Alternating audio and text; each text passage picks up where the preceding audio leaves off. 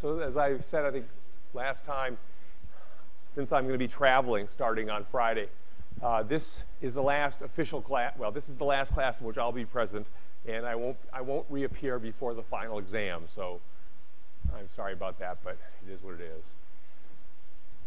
On Friday, Al in lecture demo will play the YouTube video that I've already posted, the review of this class. It happens to be from last year rather than this year, but he'll play it here, but you can watch on YouTube at your leisure too. If you want to come in and bring popcorn, that's good too. The final exam is Thursday morning, 9 to 12, December 8th. Any questions about course material stuff? The evaluation for this course should be online at this point and available, and I encourage you to complete it. And there's a hard deadline set by the university. I emailed you what it was, and I don't remember. Jewel? You do not need to bring a Scantron. They'll have Scantrons here. You're not sent the course evaluation. It was part of an email I sent to you with 3 things on it, one of which was do the course evaluation. It's on Colab. I think when you go into Colab and log in, I think on the left there's a bar on the left that includes course evaluations, and it's not associated with the specific class. It's sort of in your grand view of the world, part of Colab. It's just for evaluating all your classes. They should all be up there. It's run by the university. Other questions? Okay. So back to musical instruments, which will be our last topic, finishing up. So far, I've talked about stringed instruments. And to take a step back even from that, based on some of my discussions with people from the class, talk about the homework, a couple of points to just make sure it's totally clear that harmonic oscillators, this whole chapter is all about harmonic oscillators. Musical instruments, by and large, are harmonic oscillators. They always have an inertial part and a spring-like influence that establishes an equilibrium.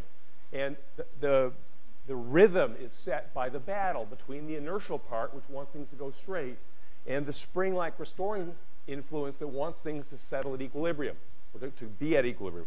They fight each other. And the bigger the inertial part, the slower the motion is, because the harder it is for the spring-like restoring influence to get the attention of the inertial part. It's got more inertia. It wants to go straight, and it resists turning around and coming back.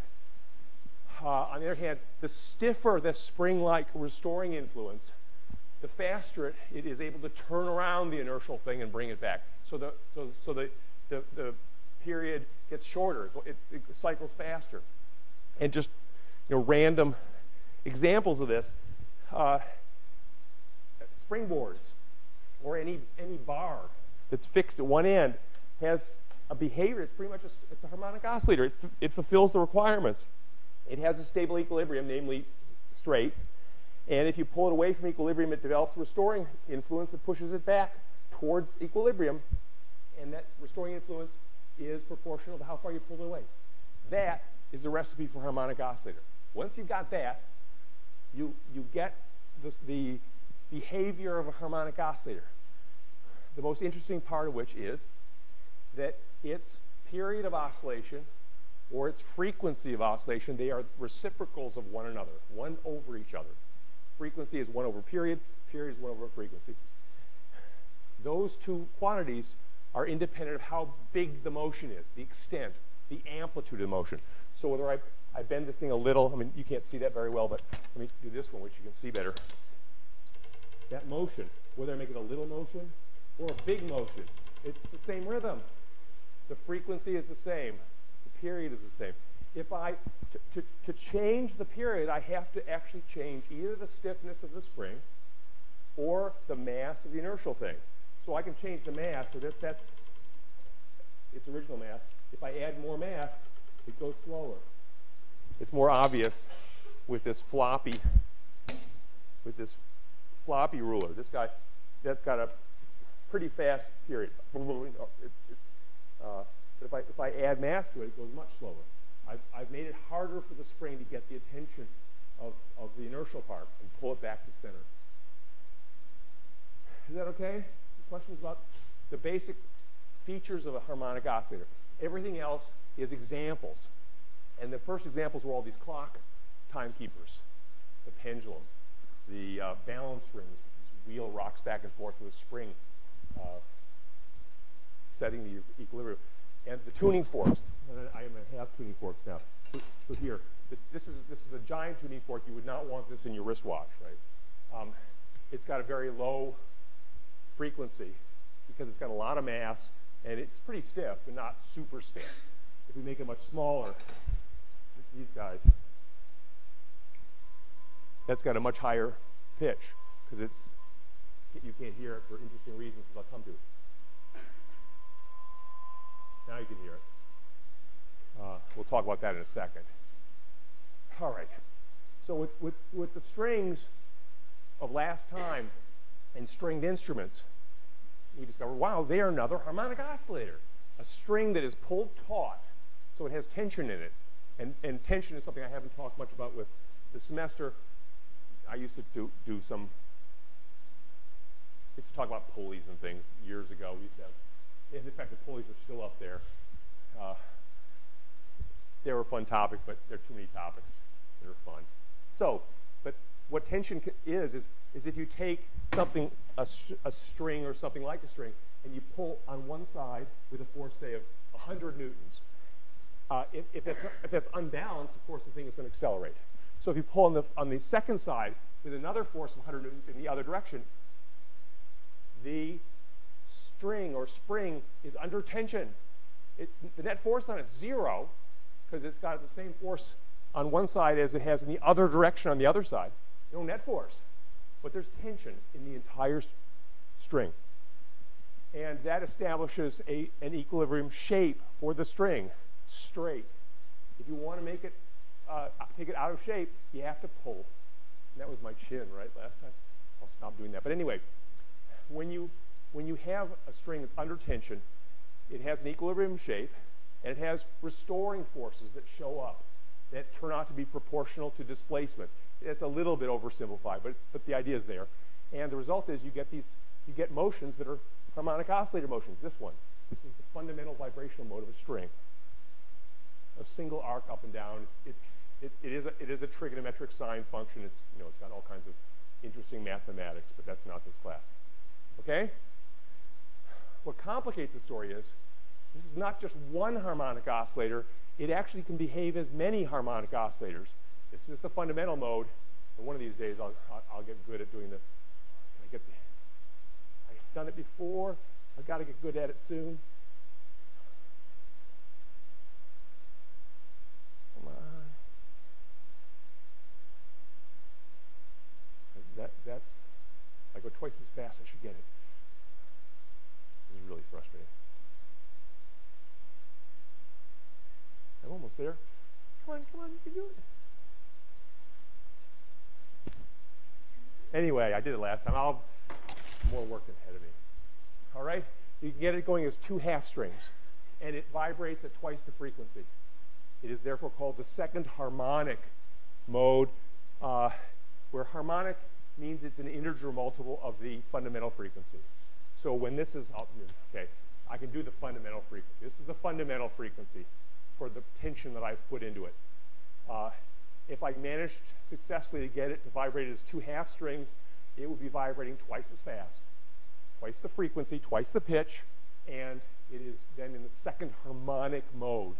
If I got it as 3 1/3 strings, I would have the third harmonic mode, and so on. And strings can do they can do that. They can do the strings of a real instrument, a violin, for example. It can vibrate as a single arc. It can vibrate as 2 half strings, 3 1/3 strings, 4 1/4 strings, and so on. And it tends to do all of them at once in various mixtures. If it's, yeah. All right. You okay with strings? Questions? All right. So next issue is, okay, the strings vibrate like this. Where does the sound come from? And in fact, that brings up the issue of what is sound? Normal sound in air. Sound can travel through things other than air. You know from swimming, it can travel through water. But when it travels through air, it consists of compressions and rarefactions of the air itself.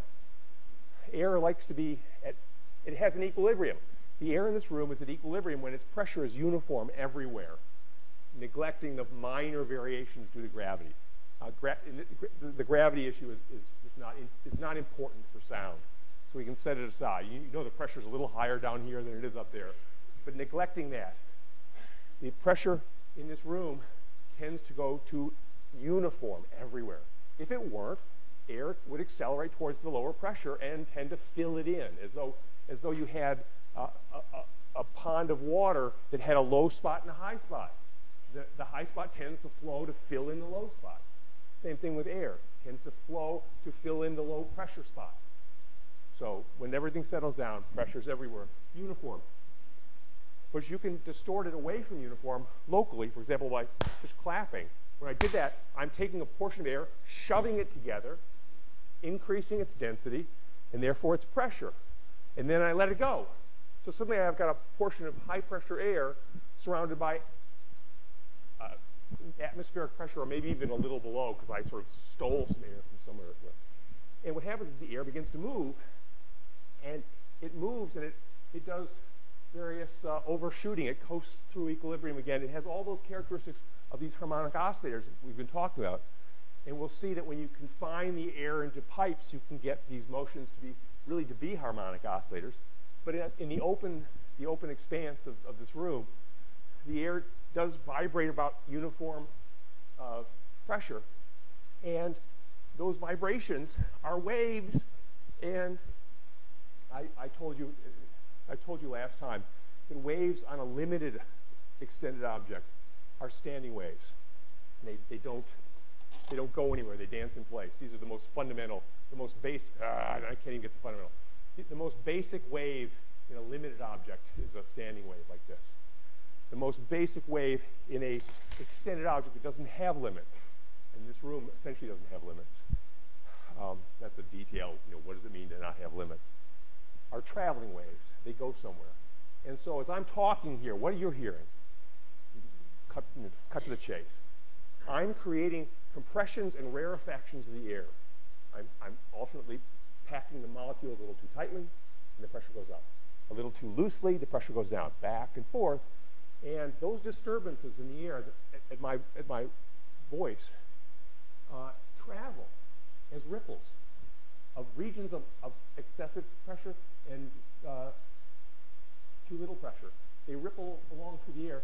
They travel very fast, on the order of 300 meters per second, just about a mile every 5 seconds. And they zip off. They travel. It actually does not depend on the frequency of the ripple, which is important. The pitch of the sound doesn't have any direct effect on how fast it travels, which is important. It means that everybody at the instrument, when they're playing Beethoven's Fifth and dun dun dun dun, that all the different pitches that go into the dun travel out together. They don't travel at different speeds. If they did, you would hear the different pitches show up at different times. In any case, they travel along, they go past your ear and into your ear, and they push on things, because differences in pressure, above and below atmospheric pressure, exert forces on surfaces, right? Pressure imbalances, and they cause responses in your ear, which you hear. So that is what sound is. It's these compressions and rarefactions of the air that propagate. They travel as ripples through the air. A very simple introduction to it. What is sound? Is that okay? These oscillating motions and stuff, they do depend on things like the density of the air. There is harmonic oscillator behavior even in the open air, and consequently the speed of sound actually depends on, for example, on the density of the air. Sound travels faster in something that responds more easily, like helium. So the speed of sound is faster in helium than it is in air. All right. So, have we talked then about sound? How do you project sound out of a stringed instrument? Well, it turns out strings themselves are pitiful at projecting sound. The string vibrates back and forth, and it does vibrate through the air. And so you might think that it might affect the air a lot, but the air, because the string is typically so thin, the air just scoots around it. It flows. The air does experience, and the string experiences, a little drag force. And you know all about drag forces. It experiences pressure drag forces and makes a turbulent wake, all that gobbledygook. But by and large, the air does not get compressed or rarefied very much. And the consequence is that a string vibrating by itself projects very little sound. And any of you who have played an electric guitar, which is a stringed instrument with typically a very hard wooden structure that supports it, they're very quiet if you don't plug them in. You can play an electric guitar and strum away and you barely hear it. Is this familiar to people? It's not like an acoustic guitar. An acoustic guitar, no amplification, is built to project sound. An electric guitar is not built to project sound. It uses electronic stuff to pick up the vibration of the string and turn it into sound. It's not directly creating sound. How do you know what's the problem? The air scoots around that narrow string, and the string does not get the air's attention very well. So essentially all ordinary stringed instruments, apart from the electric ones, so all the conventional stringed instruments use something else to actually project the sound. They use a surface. Why a surface? Because a surface is much better at getting the air's attention. The air can't scoot around the surface as easily as it can scoot around a string. So this is true of actually not just of strings, but of things like a tuning fork. And so the reason I have these funny structures up here, these are resonant cavities for air. They have particular frequencies in which the air inside really begins to slosh vigorously, and they help project sound. But a tuning fork by itself, so this by itself doesn't project very much sound. You guys can maybe hear it a little bit, but the air is scooting around those vibrating tines, I call them. I don't know what better name they have. To get better projection of sound, they need the help of a structure that sort of is able to get the attention of the air. These guys are sort of complicated, but a better example is this tuning fork by itself would be pretty quiet, but it's attached to a box that's good at helping project sound. So the box is vibrating, the air is being pushed in and out of that surface structure. Probably the most obvious example is a little tuning music box. And yes, it plays hi-ho, hi-ho.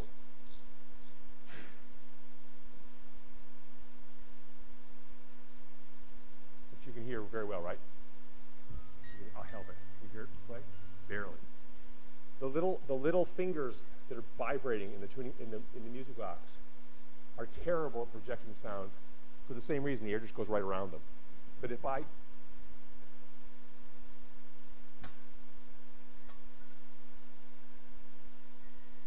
you hear it now?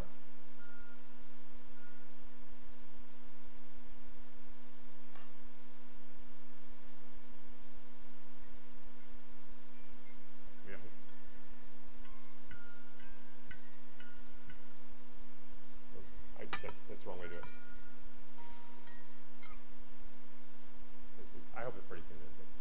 You need the surface, and because the air trying to go from the front to back, as the surface moves forward, it squishes the air in front of it. The air in front of it goes, "Whoa, I'm under pressure. I want to get around." Tries to scoot around the outside, but it can't make it that far and that fast. This, however, does identify why low-pitched surfaces that project low-pitched sounds, like woofers, they typically are very big, because you want to make them big enough that the air doesn't have time to get around behind the woofer and fill in the gap behind it. As the woofer goes forward, the air is being squeezed in front of it, and it wants to scoot around to fill the void behind the woofer, but it doesn't have time, because that's too big a distance to travel. surfaces that project low pitches typically have to be bigger than surfaces that project high pitches. Is that okay? Anyway, get back to the real story. All the stringed instruments have surfaces. So a violin, what's the point of this elaborate box here? When you buy a Stradivarius, you are not paying for the strings. They're not original. They never visited Cremona, Italy.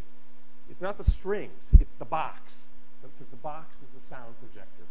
And as the violin strings vibrate back and forth, they move the bridge. This structure, the bridge often is not original to it. With years, they replace the bridge. But the bridge's job is to apply forces to that surface of the real violin, change its shape, and cause it to project sound both from its outer surface, front and back, and from inside through the holes. And this is true of acoustic guitars as well, and pianos. Piano's a stringed instrument. Where does its sound come from? Not from the strings. It comes from a soundboard that is usually layered parallel to the strings. On a grand piano, it's the bottom. It's below all the strings. On an upright piano, it's at the back of the piano. That is the sound projecting surface. And it's carefully made, carefully tended. You do not want to buy a piano that has a cracked soundboard, for example. It'll misbehave. Harps. Harp is already a pretty quiet instrument, but it's given any possibility of being heard by the structure, the wood structure that supports the strings, not the strings themselves. Is that okay? Questions about that? Okay. Wind instruments. So I've talked about stringed instruments. What's vibrating is the string, and the sound is ultimately projected by something else associated with the string. The string vibrates the surface, and out goes the sound. What about wind instruments? In the wind instruments, virtually all of them are effectively a pipe. And the pipe is a hollow shell that protects the air inside the pipe from the air outside the pipe. Outside the pipe, the average pressure, but the pressure just in general, is going to be pretty close to atmospheric everywhere. Inside the pipe, there's some room to move. The air pressure inside the pipe can go above or below atmospheric pressure without immediately being squelched by the surrounding air. And so that's what's going on in a wind instrument, is the pressure inside the pipe is surging above and below atmospheric pressure. And it's that column of air that's doing the vibrating. And some of this, because the problem set will have dragged you through some of this already. But, so here it is anyway. What's vibrating then is that air, and just, well, pick a pipe. So just, if this is the pipe, just a hand demonstration item. It's open, this one's open at both ends. And so the simplest mode of oscillation of the air in this pipe is when the air rushes in both ends, and we'll talk about why this would ever happen in a minute. The air rushes in both ends and starts to accumulate some momentum inward towards your left on the right side and towards your right on the left side. And the air then piles up in the middle. It rushes in and accumulates in the middle, and the pressure in the middle surges above atmospheric. So the air becomes extra dense, extra high pressure in the middle. When that happens, there are forces pushing away from the high pressure towards low pressure. I'm out of hands. I always would love to have. I want to be able to do it with my hands. I'm not going to hold it in my mouth. Okay. Bench. Can you guys see that? No. Here we go. Over here. So the air rushes, and it's a roll off. The air rushes in both ends and accumulates a surge in pressure in the middle. That high pressure in the middle creates forces that push out. And the air begins to accelerate out, and it begins to flow out. And as it flows out, it accumulates momentum outward. And it goes out all the way to the point where, and I'll talk in a minute about equilibrium, where there's low pressure in the middle. It has gone too far. The pressure has gone below atmospheric in the middle, and now the air accelerates inward and rushes in, and then it rushes out, and then it rushes in, rushes out. It's oscillating about equilibrium. What's the equilibrium? Uniform pressure and uniform density. So what's happening is it's another coasting through equilibrium overshooting, coasting through equilibrium overshooting, coasting through equilibrium. It's doing the same thing again, but now it's air column doing this. So the air rushes in, it reaches equilibrium momentarily where the pressure is uniform, but it's moving. It's coasting. It coasts right past that equilibrium and piles up. And then it turns around and starts heading out, and it goes right through equilibrium again, but it's moving. It's heading outward. It coasts right through equilibrium and it undershoots in pressure. It goes below atmospheric, and then above atmospheric, then below. Can you follow that? I'm sort of hand waving it. But the pressure surges up and down in the middle of the tube. And you get an oscillation. I can't get that one going for myself with my mouth, but I can do it with a straw. To get that motion going in a straw, it turns out I can do it by blowing across the straw. And you've probably done this kind of thing. I'll show you when you've done it before. If I blow across the straw, if the air happens for some random reason to be heading into the straw, my air will join it. It will deflect my airstream into the straw as I blow across. And that will build up the flow in. So I can actually get it bouncing. I view this as air bouncing in and out of the straw. I can help it bounce by blowing across it.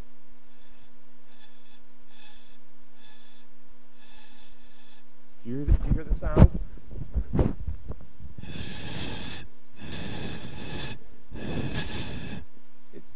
It's about that pitch. Is it okay?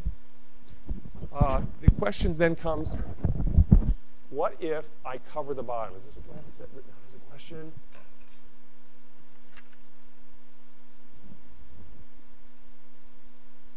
Not anymore. If I cover the bottom and change the column from being, well, before I even do that, just for fun.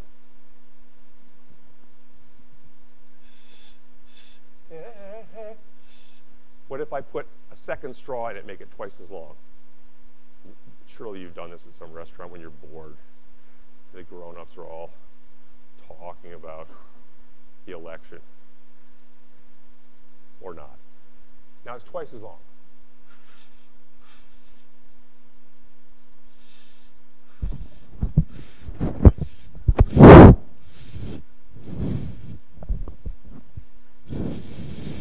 The world's least convincing demonstrations.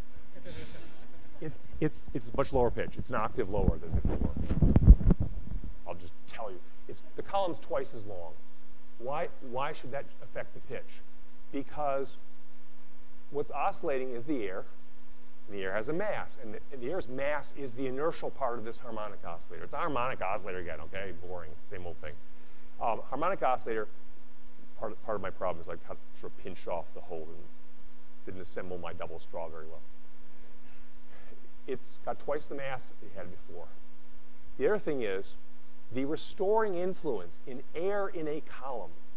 And what is the influence? Well, it has to do with the differences in pressure, because those are what push on fluids. Remember, fluids accelerate in the direction of down pressure gradients, from high pressure to low pressure. Well, if the pressure goes from high to low, if this is high and this is low, and they're very close together, there's a very strong gradient in pressure, and the pushes are severe. It's steep. It's a steep pressure, a steep variation in pressure, and the forces are big. If this is high pressure and this is low pressure and they're far apart, the pressure gradient is very gradual, and the forces involved are weak. So when you got differences in pressure and they're separated by enormous distances, who cares? Not much happens. But when you got differences in pressure and they're close together, that really affects the air in the middle. It accelerates like crazy. So the point is that when you have longer pipes, there's more mass, and that by itself, more inertia means things happen slower. That by itself would lower the pitch, lower the frequency. But also, the restoring influences associated with pressure and pressure variations gets weaker and less stiff, to use the language of a spring. And so that by itself would lower the frequency and the pitch. So we have both things working together to lower the frequency and pitch when you make the pipe longer. And I'll show you this in a minute. Longer pipes, the columns of air move more slowly back and forth, lower pitch. So that's why when assembling double length does that. I'll do better with this. I still have to show you what happens when you close the bottom of the tube. Can you hear the pitch at all? What if I put it on like this? Now I'll close the bottom. Pitch went down by an octave. Closed. Open. Closed. So you can start to see the origin of some of the things you're doing with musical instruments. When you're closing holes, you're changing the structure of the container in which the air column is vibrating, and you can shift the pitch around. The most extreme cases is a factor of 2 by closing the pipe. How did that happen? When you close the bottom of the pipe, why does that change the pitch by a factor of 2? Lower. It's because once you do that, air can't rush in and out of the bottom. The bottom is now a protected region too. And what happens is air rushes only in from the top, the open end. It goes all the way in and piles up at the closed end. Not in the middle of the pipe anymore, but rather at the closed end of the pipe. That's where the pileup occurs. The surge in pressure up and surge in pressure down. And so the tube is now effectively twice as long as it used to be. It's like the closed pipe like this behaves just like a double length open pipe, open pipe. In this case, air rushes in both ends and piles up in the middle where my hand is. In this case, the air rushes in one end and piles up where my hand is. It's the same.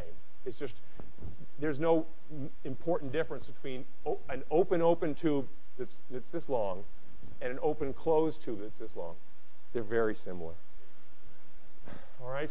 So the reason I wanted to say that is this. This is a better musical instrument. Right? Now I'm using this effect. This is the whistle effect. Like when the whistle, the sports whistles, you know, penalty, whatever they do. Right? Right? Those whistles, what those are, is you're blowing air across an opening with the help of some structures in the whistle. And if the air is oscillating in the whistle structure, in the container itself, the air is oscillating in. That means air is rushing in the mouth and out of the mouth, in the mouth, out of the mouth alternately. It's piling up in the bottom alternately as well. If you blow across that whistle opening, the air from your blow can be deflected by the stream of air going in or out of the hole. If the air happens to be going in the hole at the time at this moment, your air is deflected into the hole as well, and you add to the air that is bouncing inside the bottle. So that's why blowing across an opening like this helps the bounce and builds it up, makes it stronger and stronger. You have seen this not only in whistles and blowing across bottles. This is the effect when you're driving in a car with all the windows closed and one person cracks one window. And usually this is the passenger opening the crack, and you are sitting there as the driver. What do you feel? You feel this woo, woo, woo, woo, woo, woo, woo, pressure in your ears. I hope this is familiar, everybody. Right? It's very irritating, and you wonder, like, why isn't it bothering them? It isn't bothering them because the passenger is sitting over here. It's a whistle. The air it's now the wind passing the car blowing across the mouth of this crazy bottle. They're sitting here, pretty much at the mouth of the bottle, and all they're experiencing is a wind in and wind out. Alternately into the car, out of the car, into the car, out of the car, up into that window. It doesn't bother them very much. It's just a wind. For you, you're down here at the base of the whistle, where the air is accumulating to high pressure, and then to low pressure, and then high pressure and low pressure. You're in different regions of the oscillation. They're in the region in which the speed is going, velocity is going in, out, in, out, in, out. You're in the region where the pressure is going up, down, up, down, up, down. Can you sense that? Your solution is to crack open your window too, and now you're in some more complicated system where neither of you is sitting in the surging pressure up and down. It doesn't bother you as much. that okay? About this, just sort of putting some, the air column that's vibrating in here with only one opening, it's rushing in, accumulating down here to high pressure. Then it rushes out, and this goes to low pressure. Then it rushes in to go to high pressure, and so on. The length of that column matters. The pitch is associated with that length. And the shorter that length becomes, the higher the pitch gets. And I can shorten the length by adding water.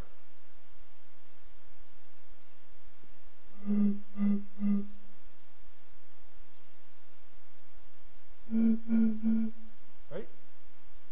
This I hope you can hear. Okay? What else? Okay. Two more things to show you with air columns, and one more overall story to tell. The air, this is an open pipe, right? Open to both ends. In principle, I could get the air going. Actually, it works. There's a low-pitched sound in there. I don't know whether you can hear it. I can hear it. It's not great. But it's in there. That's the fundamental mode, which the air is rushing in both ends and piling up in the middle.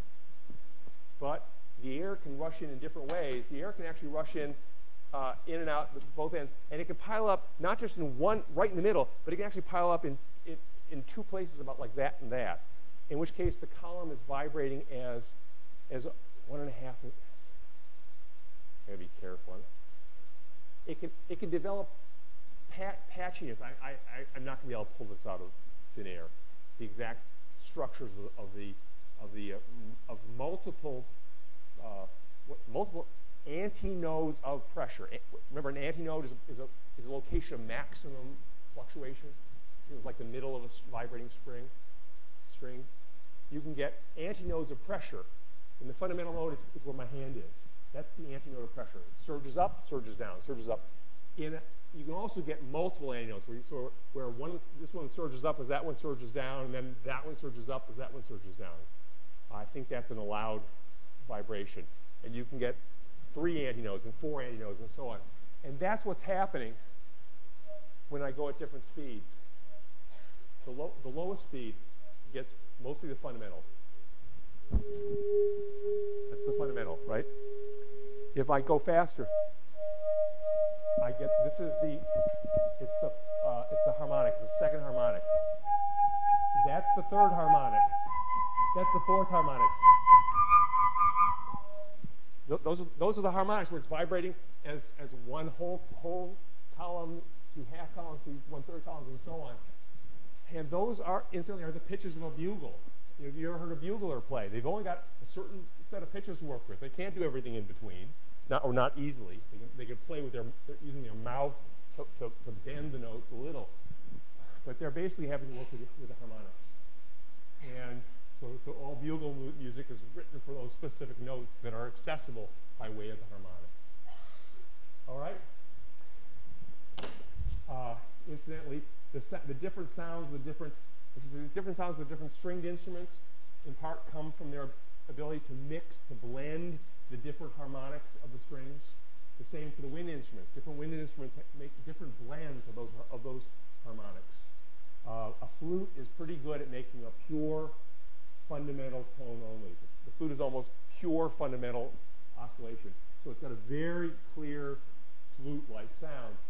Some of the other instruments are more complicated. The horns, for example, have a lot of high pitches in them that are created by the overtones, or the harmonics, the more complicated vibrational modes. All right, what I want to show you is just for fun and games stuff, among other things. To play a pipe this big, first of all, I can do it, but I'm not that much of a blowhard. All right. But I can get it going, oddly enough, with the flow of air by way of convection from a hot source.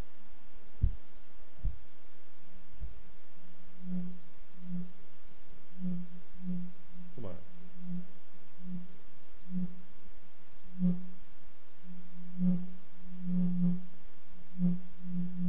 Well, you get the idea. The pitch is there. This is not very. not as intense as I'd like.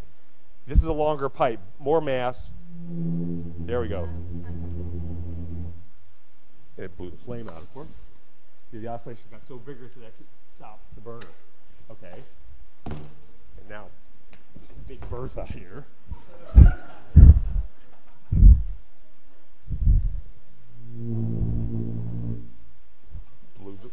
Blew the flame out again. So I explode and flame myself.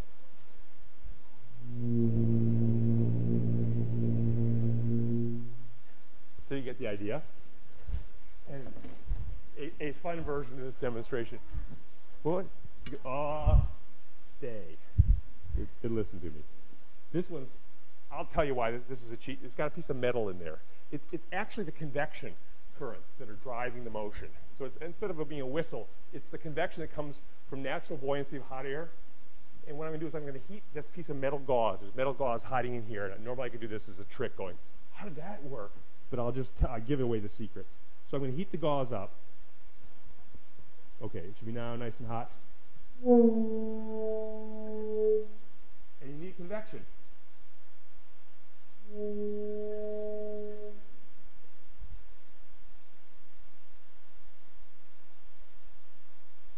Not quite. I'll heat it up again. Yeah. All right. Stop. Okay. Yes, boss. Sorry. All right. So that's air vibrating, and I got to be careful because it gets really hot. Air vibrating in the confines of a pipe, and so most of the wind instruments are pipes. The pipes are not always uniform. Some of the pipes are conical. They're narrower at the place where your mouth goes than they are far away. The clarinets like this, or saxophone, and that gives a different pattern of harmonics, and therefore a different sound to the instrument. But all these instruments so far have involved the vibration of something that has only one important dimension: the length of the extent of a string from left to right, or the extent of a column of air from top to bottom. Those linear systems tend to have harmonics rather. Overtones are the general, more complicated vibrational patterns that are available to some extended object. So those overtones in general are the complicated ways something can vibrate. And things that have only one important dimension, that are essentially one-dimensional, like strings and columns of air, have very simple overtone vibrations. They are the harmonics. They are integer multiples of the fundamental frequency. And they are typically the extended thing that's vibrating as 2 half-length pieces, or 3 1/3 length pieces, or 4 1/4 length pieces. The string subdivides neatly into halves, thirds, quarters, and so on. The column of air subdivides nicely into halves, thirds, quarters, fifths, and so on. But if you have a if you have an extended object that has more than one important dimension, like the head of a drum, now it has a fundamental vibrational mode, and it has overtones, which are the more complicated vibrational modes, but they're not harmonics anymore, because you can't subdivide something like a drum head into a circular one into half drum head or a third drum head. You can't. It's slicing a pie up into 2 half pies. No, it gets all messy when you do that. It's probably messy anyway if you didn't cook it long enough. I'm thinking of Thanksgiving. So the point is that surfaces are. There are a number of musical instruments that involve surfaces: cymbals, drums, a gong, I guess. But they have fundamental vibrational modes and overtone modes. The overtone modes usually are not simple multiples, integer multiples of the fundamental, and they don't sound the same to our ears. They sound more dissonant and complicated, which is why drums don't sound so musical. They sound more rhythmic. Just there's more of a thump to it than there is some clear tone. And what I want to show you is the vibrational structures that come up when you make a surface vibrate. And it's possible to do this using sand. Use camera. I'll put it on the same projector. So what you're doing right now is you're looking down on this square piece of metal. So it's a square piece of metal, and we're going to shake the piece of metal up and down in the middle. And that will get it vibrating. And we can get it vibrating in its fundamental vibrational mode, which will be just the whole surface going, the middle going up one way, and the rest of it going down, and then the middle going down, the rest of it going up, back and forth. That's the fundamental vibrational mode. But it's going to have other ways it can vibrate.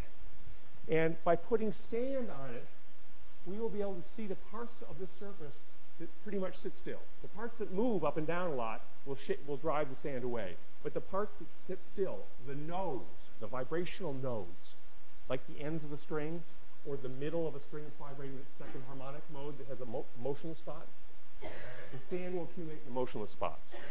So I'll put some sand on. There's some sand. And now I'm going to start it vibrating. And supposedly, right down here, about 150.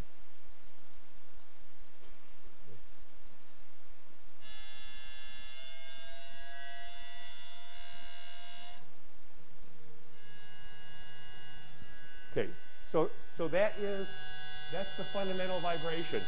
The middle's going one way, the edges are going the other, and the sand is piling up here in the in-between. That's the vibrational node. It's no longer a point as it would be in a string. It's a line, because we're one dimension higher. If I go to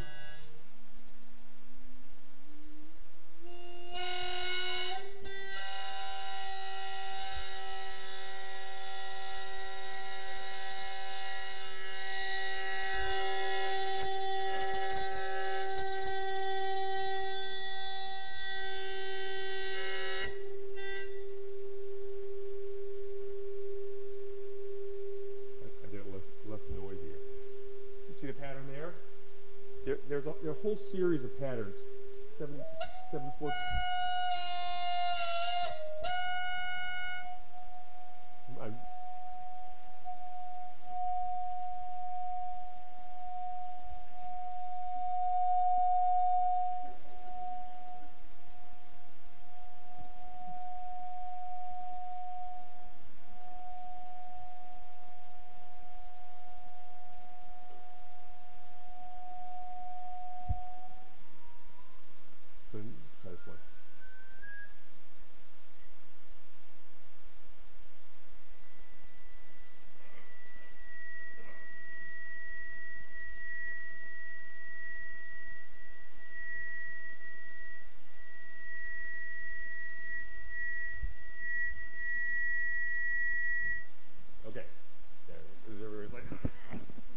Here's the fingernails on the checkboard.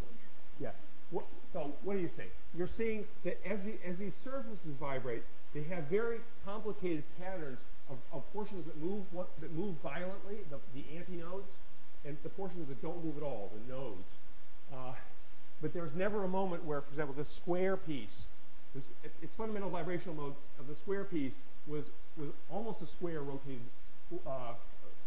45 degrees and plopped on the square. That was the simplest way in which it would vibrate.